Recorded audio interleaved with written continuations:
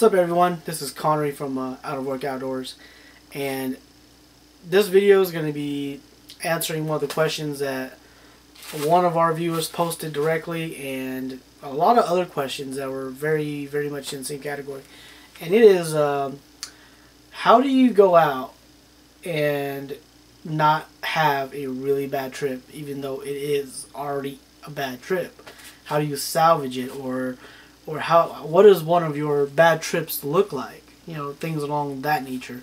Because at one time we asked if you guys wanted to see our bad trips or not, and we never filmed the bad trips. We only give you bits and clips and raw footages every now and then, and we do more on the bad trips. We do more of just photos on our Facebook and Instagram pictures and things like that. But we were fishing this time. We weren't very prepared as for what we were getting ourselves into, so this is how we managed the weekend.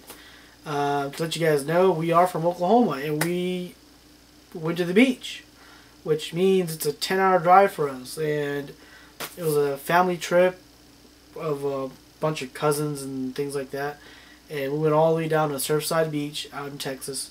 It's a 10-hour drive, like I said, and didn't do a lot of research. I knew that there was redfish, speck trouts, some tunas, that type of stuff, basic, ocean fish, but didn't know really what to bring. Before we went there, we knew just from a little bit of internet research that that trouts were good on live shrimp. Basically, everything was good on live shrimp. Everybody used live shrimp on a bobber setup. And to me, that's just really boring fishing. I really don't like to wait around and watch the bobber, move around and drop. It's really sad, in my opinion, if you're fishing like that. That's not really fishing. That's more like trapping. So that for me was an option, but it was an option I didn't really want to do. To me, I'd rather be, fishing, like, cranking and burning, that type of stuff. So that's what we ended up doing. That's the first thing we ended up doing. So the trip starts out like this. Friday, 4 o'clock, get off work. Me and Hybrid get in the truck and we go down there. 10-hour drive, 2 o'clock in the morning we get there. Late night barbecue and a couple drinks. 4:30 hits, it's off to the jetty. Surfside Beach has a really long jetty. It goes out like a quarter mile. And our beach house that we rented was only about 100 yards away from the jetty, so it's actually pretty cool, and it's gonna play into some effect in me here in a little bit. So anyways, 4:30, me and Hybrid Killer, we go out, packing our medium rods, and all of us, we bought 3 rods: a light rod, a medium, and a super badass surf rod. So without knowing what we're gonna encounter ourselves into, I went out with a medium rod because I was throwing these bomber cranks, bomber jerk baits, and we've already done a review on that. The Magnum long A Magnums, and I was throwing 2 different colors of black chrome and a pink chrome, and I didn't catch anything. To be honest with you, I didn't catch anything. It's been like an hour out there, I didn't catch anything. I was expecting something to happen, but when we got out there, I found something that was really interesting. The fishermen out there, they actually had these big spotlights. I mean, like giant spotlights that you see off of, even off of some boats, right? Like ships. And they were shooting it. It's a focused beam that went into the water, and these lights took up so much power. You needed like a 4,000 watt generator to shoot 2 of these. That's how much power these guys were using. Anyways, we got there, we're fishing around the lights because we crappie fish too, and we know that bait is attracted to light in the pitch dark. So we're fishing around these lights. So most of these fishermen they're just sleeping on the jetty at this time. So we happened to just kind of sneak around these lights and cast around the lights, and no takers. You can see shrimp and you can see the little fish jumping around the light, but you didn't see any big fish. You'll see like mackerel like that chasing these fish, but your dreams of a 28-inch plus redfish one there. And that's what we did. We fished for an hour, no bites, and then we just observed for another hour, see what the other anglers were doing. And mind you, this is pitch black out, and we're walking around with flashlights, and there's these light stands that people are using to light up the water. Talked to a couple people, kind of observed a little bit. Most people were sleeping, so we didn't really get to talk to them. But at that point, we kind of knew that our big fish dreams were over, because it just wasn't going to happen. Like, the people that were there weren't even targeting big fish. And at that point, we kind of knew that, just due to the trash that was all around the area, that it was a highly pressured area. Highly pressured area. So, came back to the house, 100 yards away. Power nap, 2 hours, woke up, went back. Tried a different technique. This time went out. I switched species, basically. Forget about the reds, forget about the speckled trouts and things like that. I wanted to catch myself a flounder of some sorts. So I went out, threw out half-ounce jigs, bucktails, or a half-ounce jig with a bucktail with a Berkeley gulp tied onto it. And I jigged for about 2 hours, nothing. I did get a lot of pecks, which I would set the hook on and I would get nothing. Okay, so that's when I knew there were little fish. And Hybrid Killer, he was throwing all these other things, and and at this point in time, basically, everybody knew that the trip, the awesome epic trip that you were hoping for, it wasn't gonna happen. So you just gotta, at this point, you have to salvage what you can get. And as the sun was, straight up in the air, more and more people came onto this jetty. I'm thinking, in my mind, at least 100 people were fishing off of this jetty. Minimum 100 people, actual fishermen, not including the people that walk around, were fishing off the jetty. So it's a highly pressured area. Everybody was throwing live bait, and they were catching fish too, but they were just really small fish that were not of size. And that, to me, says I don't want to throw shrimp. One, it's expensive, and two, it doesn't keep me catching legal size fish. So, and in my mind, I knew that lures they usually always deliver a bigger bite. So, stayed with the lures. And I hate to say it, but at this point, like I said, everybody was pretty disappointed that the epic trips that you see on YouTube's and even on our channel, it wasn't going to happen. So you have to salvage whatever you can get. So everybody started either switching to squid, drop shot style squid, cast it out and feel the bite, or they try everything else they had in their tackle box. And at this point, the mentality of don't give up really kicks in, and the mentality of your team searching, that search mode turns on. Okay, so if you don't know what I'm talking about, go watch our other video where we explain to you how to catch more fish and don't suck or suck less. So I'll put up the annotations here. Go watch that if you haven't watched it. And I'll wait for a couple seconds here and wait for you to come back. Okay, did you watch it? Okay, that's good. Alright, so once you get that mentality in your team, if your team hasn't given up and they still are trying to pursue that specific species, then everybody needs to be throwing a different type of lure. I don't care what it is. Throw it out. Maybe you'll, the most unsuspecting lure might be the lure that day. So, so far, nothing, right? I'm on a jig, I'm on a swim bait, I'm on a bucktail. It's not getting the results I want. The shrimp, the live shrimp works because that's kind of a plan C, if you would say. And you have to come up with a plan B as well. So plan B at this point was switch over to the squid, because squid is a lot cheaper than the shrimp, and it will deliver the same type of fish. So we were going to do squid if we couldn't come up with a plan A. So now pieces of the puzzle will start to build.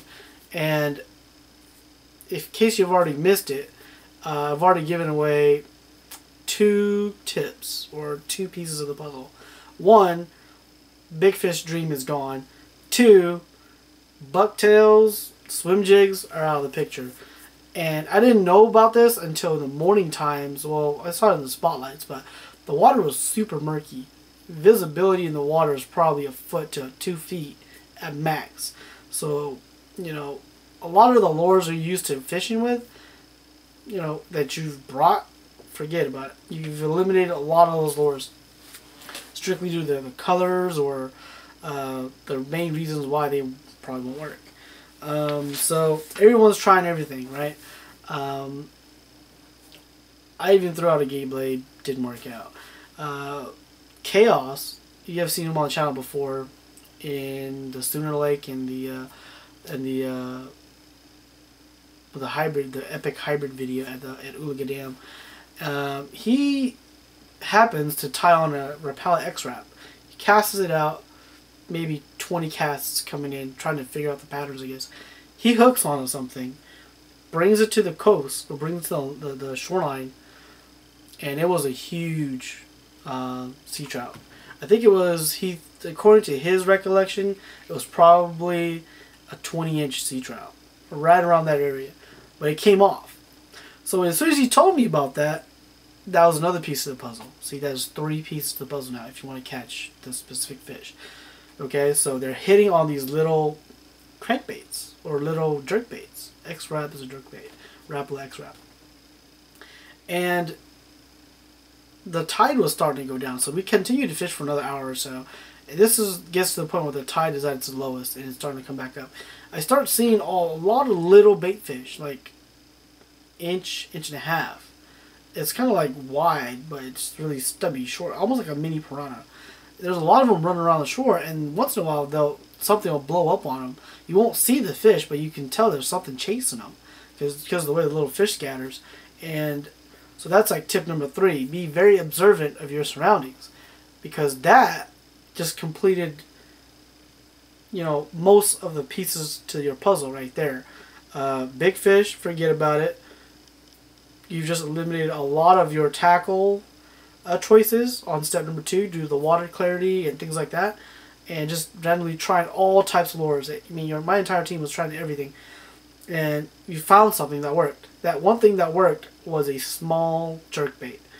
And number 4 is to confirm the small jerkbait is of the little fishes that were scattering on the shore. So you knew at that point that the fish were either feeding on shrimp or they were feeding on these little fish. So we threw out, Hybrid Killer had Savage Gear shrimps on, and they were I think they were the 4-inch ones. He was casting those out, and he was doing the retrieves, and it wasn't hitting on the shrimps for some reason, but it was hitting on these other Rapala jerkbaits. But you had to burn it, and that's part 5 or 6 to the puzzle. Lost track, sorry. And that was the pattern. I mean, that's what people refer to it as when they call it pattern fishing. And once you get the pattern down, duplicate it. Everybody needs to be on that pattern. So what happens? I don't have my pattern on me. I didn't bring my jerkbaits. Jerkbaits left at the house. So we basically had to cut this trip short, the second trip out on a Saturday. And this is only around 1 o'clock. So we fished for about 2 hours. It was pretty hot. So came back to the house, had to regroup, grab more stuff, change the gear out of the bag. Alright, so we got one fish that we knew gave us enough information to pattern a technique off of it. So basically, the technique, what it's going to be is light line, light rod and reel setup, and small jerkbaits, 3-inch jerkbaits. So I come back to Mustache, I grab Missouri Crystal Minnows, 3-inch, 3.5 inches. I'm on the redhead, and I'm on the black top Crystal Minnow, and those are pretty hot. I happen to bring my 2 Lucky Craft SP minnows as well. No, SP pointers, or pointer SPs, and they're all in the 3 inches, 2.5, 3-inch range. And I go out, I tie, since I have more experience on the Crystal Minnow, this is the 3rd trip, go back out, same day, 3 trips, that's a lot, that's some die hard. See, that's the other part, the mentality, you cannot give up. As soon as you give up, you know, forget about it, fishing's over. A couple of the guys did give up and never did catch another fish for the entire weekend. But if you keep a focused mind and you keep on wanting to, you know, put this puzzle together, you're going to get it together and you're going to catch some fish. So what happened is I go back out, and this is like the And here's the other thing. Most of our fish were caught during low tide. So low tide or halfway to low or halfway up from low. Never at the high tide point. So I go out and it's like low going back up high. And I kid you not, 10 casts. Boom, I hook up on a macro. And that's when I knew that this is like around 4 o'clock. This is not even during prime time. So that's when I knew that the pattern I was thinking about is working. So Hybrid Killer and Chaos follow me out, and as soon as I tell them, okay, because I've been asking Chaos, how did he retrieve that one retrieve where he caught the trout as well, and he said he's just casting out, he's just reeling really fast, and he hit. So I knew at that point that if you were going to catch fish, it was on a burning technique. Like it wasn't going to bite on a slow retrieve, because I was asking Hybrid as well earlier during the second trip. He said that he had some followers, but they were not committed. And I asked him how fast was retrieve. He says he's a medium fast, and he got 3 followers but no takers. And then I was observing how people were retrieving, and were they throwing jerks too, or they just straight retrieves. And I was looking at hybrids, and we were jerking like this and retrieving medium speed like you would jerk for bass during the springtime. That didn't work, because I was watching Chaos. He was just strictly, you know, fast crank all the way in, and once in a while a little tap, but you know, 90% of the time it was a fast burning. It's a fast burn. So that's what I did too, and I caught. And the thing is, I added a little bit to it, because I knew that, because from the little fish I saw before where they were getting attacked by something, it was right off the shore, like 5 yards off, right where the water was bubbling, where the waves were crashing. I knew that there was fish around the area, so what I would do is I had a technique I came up with, and it was you fire your lure out as far as you can. As soon as it hits the water, for something, I think that splash kind of attracts them too. As soon as it hits the water, burn it back as pretty fast. You know, what you would consider fast, go a little bit faster. Bring it until you think it's about 10 yards off the shore, and then just jerk it in, like, you know, like bass fishing, jerk it in. And a lot of times we get a hit on that. So that's the technique we came up with, and I told them about it, and that day the technique actually worked out. I mean, we got a total of, well, let me see, let's count my hits. I had 1 sea trout that was legal size, 2 mackerels legal size, and probably 5 other hits that just didn't hook up. Because when you're burning it that fast, you can't expect to get a really good hookup. Okay? And Chaos got a sea trout and a macro and like 4 other, I think he got more than that, 4 or 6 or whatever miss hit. So we knew there was a reaction strike going on, and no one else knew about it besides us. So that's what we got. And a lot of people, you know, at this time, you would say, okay, you should slow down your retrieve, because if you're not getting a lot of hookups, you should slow retrieve down. I tried that, didn't work. When you slow it down, they will follow the lure. They won't commit to it. So that is a very, very fine line that you have to follow as well. You have to constantly tell yourself the only way you're going to catch fish is if you stay true to your pattern. The pattern was to burn the lure. And that's what we did, and we got fish that night. Saturday night comes around, there was a macro, and well, I released my 2 macro, but Chaos kept his. He wanted to try it. I'm not a big macro fan, so I'd always release them. But yeah, 2 sea trouts legal size and a macro legal size in the pot, served to 30 people that stayed at the house. It was pretty good. It was awesome. And the next day, we went back out, tried the same thing. But for some reason, the pattern like seemed to have changed a little. Like they weren't that aggressive, and they weren't even biting as much. So the pattern wasn't even that good the next day. So we had to build up another pattern on Sunday. We didn't actually come up with a really good pattern. On Sunday, we only managed to catch 4 macros and 1 sea trout that was legal. We did have 3 other sea trouts to hit on the X-Wrap, and the hook sucked on the X-Wrap or something, because it just wouldn't hold on to the fish. That plus the fish had teeth, and Chaos didn't have a leader on it, or any type of leader. He had 8-pound mono, so I guess it was cutting the mono or something like that. So we lost a couple of fish like that. Yeah, no big deal. We also figured that pattern. So that was the pattern for the weekend, and it wasn't a great pattern. It was an average pattern in my opinion. It was something that worked. It'll put food on the table. That'll get you get the blood kind of boiling, But it wasn't an epic trip, and that's the type of stuff that where if you gave up in the morning on Saturday, your entire Saturday would have been ruined. Entire Sunday would have been ruined. Okay, so for those guys that want to know how we keep going, that's how we keep going. Figure out a pattern. Once you figure out a pattern, stick to it. Once the pattern is off, modify it a little bit, and you're bound to catch some fish. It might not be the best trip, but you'll salvage your trip. And remember I was telling you have a plan A, plan B, and plan C? Well, plan A was for trophy fish. Well, you call it trophy fish because it's the fish that are harder to catch, okay? And plan B is you just want to rip some lips. And plan C is what everybody's doing, because that was live shrimp. Live shrimp's expensive. I'd rather eat shrimp than fish. So if you bought shrimp, I'd just eat the shrimp. I don't know about you guys. So plan B was actually put into place in the back of your head already on Saturday morning when I was jigging and nothing was hitting. And what was hitting was really small. And 47 was actually right beside me, and he was casting the squid, same spots I was jigging through. And actually, I got a couple of hits. I told him to cast into that spot and see what it was. And he actually catch one. It was a pinfish. Pinfish about that big. And we actually threw it back.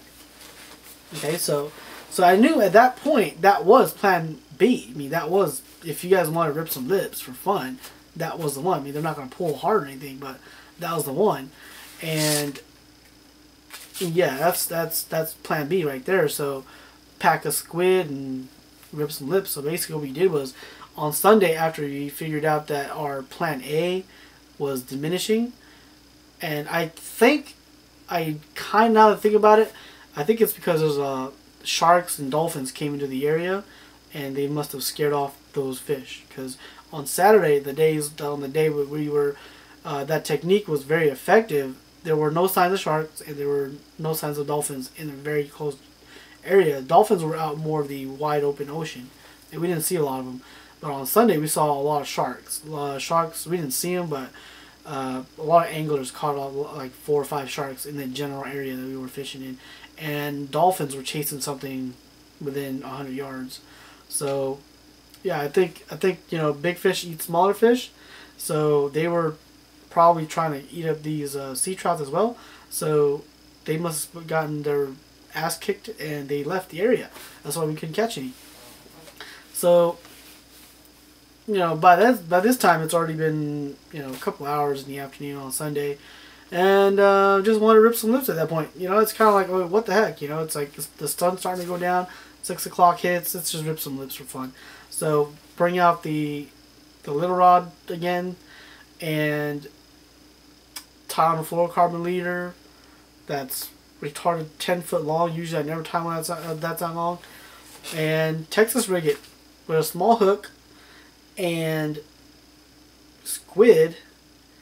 And since we figured that out on Saturday, we had to go buy even smaller hooks, because these fish have we're talking like bluegill size fish with small mouths.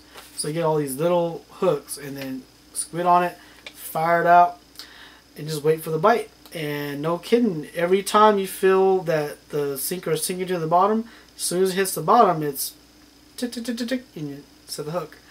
And in about an hour, 2 hours, we brought in 30 of these pinfish between mainly 2 guys. Pretty good. Some of you might say that's not good because I could have done that in like 15 minutes. True, could have. But the spot we fished in was really, really snaggy. It was all the way at the end.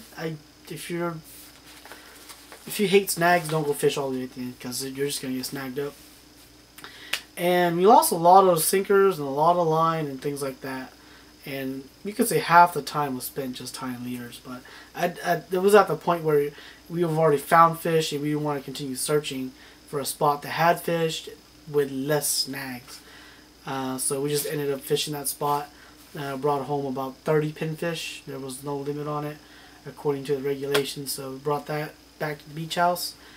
And that was the trip. I mean, I'll flash up some footage and hopefully you guys enjoy it, but so you can see that these are the fish that we've personally caught. But that is the trip. That is I would say that was one of our bad trips that we had, and that's how you cope with it. But you just have to grind through it. And I mean, the whole entire time we did get two good hits. We never saw a fish, but 2 good hits. Hybrid Killer is always a big go home guy. He has a mullet rigged on, and some big took it, peel and drag, better than what you guys see in our other videos. Broke off. I think it was a shark. You didn't have no metal leaders on it, so I think it was a shark or something with teeth. Chaos also had one that when he went to set the hook, it was just almost an effortless snap, and it just went. Don't know what happened to it. But that was a recap from our Memorial Weekend fishing trip. If you guys went fishing too, let us know in the comments below. You guys probably had a better fishing trip than we did. And yeah, that's our fishing trip. That's one of our bad fishing trips, if you must know. All right, guys. See you next time. Alright, so after a whole day of fail, I figured out what they're hitting on. They're all chasing these little minnows. So we got a Yozuri crystal minnow. There it is. That type of minnow. Crystal minnow. And we got ourselves a little, looks to be a mackerel. Alright, it's my second fish of the day on a Lucky Craft SP minnow pointer. There it is. I don't keep it. I'm just gonna let it go. Alright guys, update. We got, between me and my fishing guys, we got 3 sea trouts. And I got all of mine on the Lucky Craft SP minnow, I guess.